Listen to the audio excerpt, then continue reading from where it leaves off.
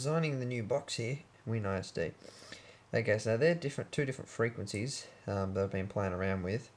One being tuned at 33 and one 34 Hertz. Just looking at the different curves, it peaks at 36.8. So something different. You know, I haven't used any of these programs, so I hope I'm doing that right. So we'll come back to the box. Okay, so the box it's a 320 litre box, and I'm taking out 30 litres for bracing 45-degree angles, which I'm going to be doing a lot of, and woofer displacement. So I've taken out a cubic foot for that. So we're left with 290 litre box, roughly, which is this. Now it's only one, it's just single 18mm MDF, which is the thickest I can get my hands on. There's the port, which is 4 inches high, and then across is 37 inches, and it's got just that in the middle just to keep it strong, obviously. Then coming back to there is at 33 Hertz.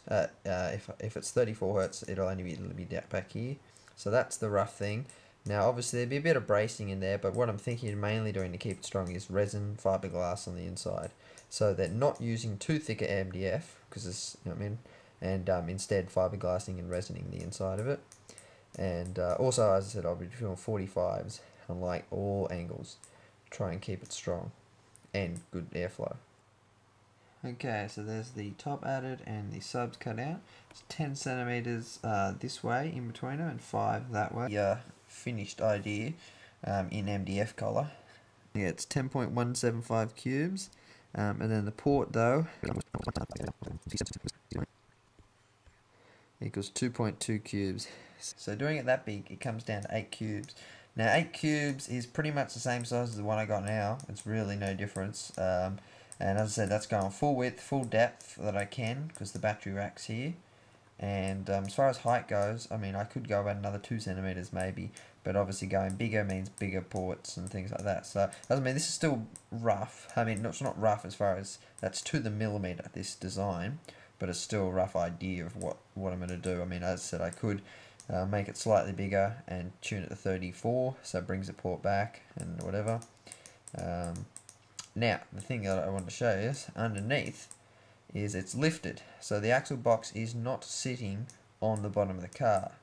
Now from the front it's flat there, so from the front it looks like that, but underneath it's like this. So the box slides into the car, into the boot, right? This is at the front, so this is the back. The battery rack's here, upside down obviously, but it's here. And underneath here is where the amps are. So they're mounted on separate bits of MDF that are stay in the car, and obviously the MDF are separate bits. Okay, and then the box can slide out, the amps stay in place, or the box just slides straight back over them. I'll probably have some fans mounted on the axle box, or on one side, that'll blow through. As you can see, like that, it'll blow through. So if I was to mount two or three fans here that blew through, just to cool the amps down, and then I just have a plug for them or something, so I can take the box out if I'm going to do anything to it.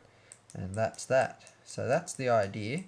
I like the idea that hides the amps, and then also obviously the batteries are hidden, so you won't see, it'll be a clean install, you won't see anything bar the box and the subs.